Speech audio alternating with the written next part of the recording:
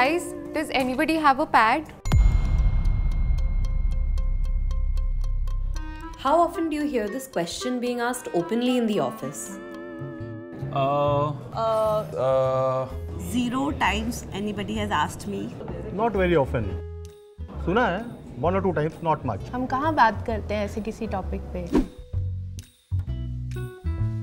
A lot of girls, what they'll do to avoid using the word period, they'll kind of use other words instead, like I'm down or Unwell.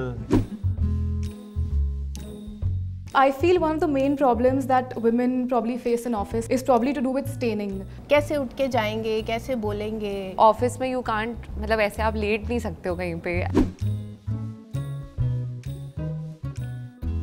Yeah, I think this is like a major problem that they'll have to go through the entire day while dealing with the excruciating pain.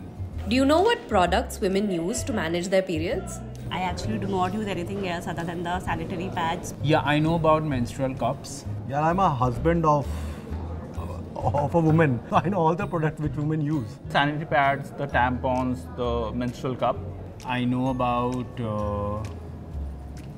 what is it? It's like a stick-looking thing. Tampon.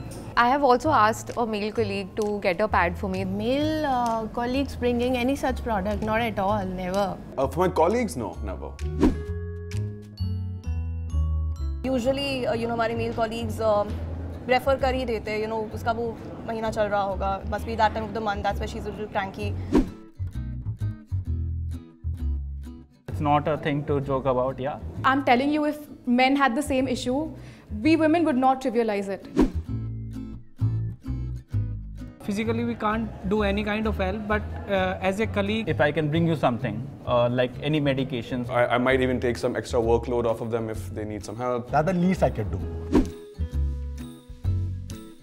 We are in 2023 today, and it's high time that we start talking about this very openly. The first thing is acceptance. We need to understand it and we need to be more open about it. The way to normalize periods at office and normalize talking about it is talk about it even more. I mean, the time is now.